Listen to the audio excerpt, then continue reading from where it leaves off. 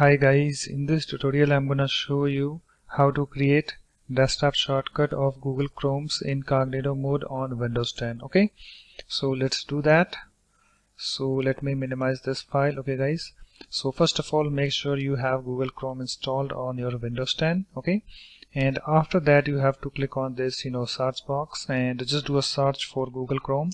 Okay, so here I have my Google Chrome app. Right click on this and then click on this open file location. Okay, so it's opened and you can see here I have this Google Chrome this shortcut.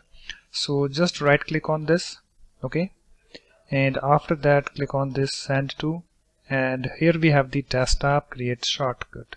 Click on this. Okay, and after that you can close this window and you can see guys here I have this Google Chrome shortcut created on desktop.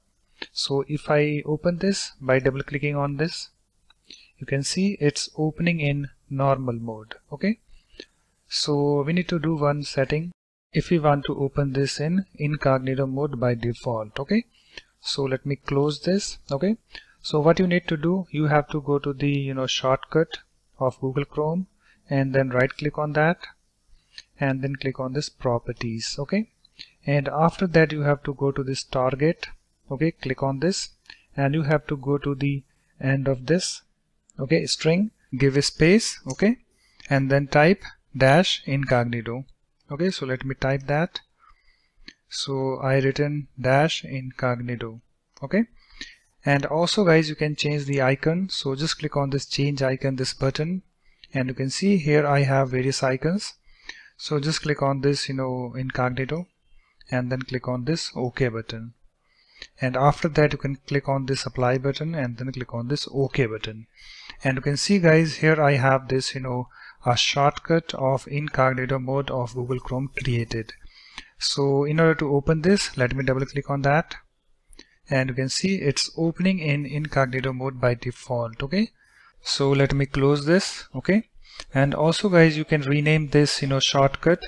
So just click on this to select it, right click on that and then click on this rename. Okay, and I'm typing Google Chrome incognito mode. You can write any name of your choice. Okay, and so guys it's done.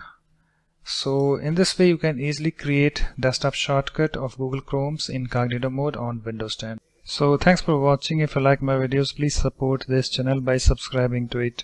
Thanks. Bye bye.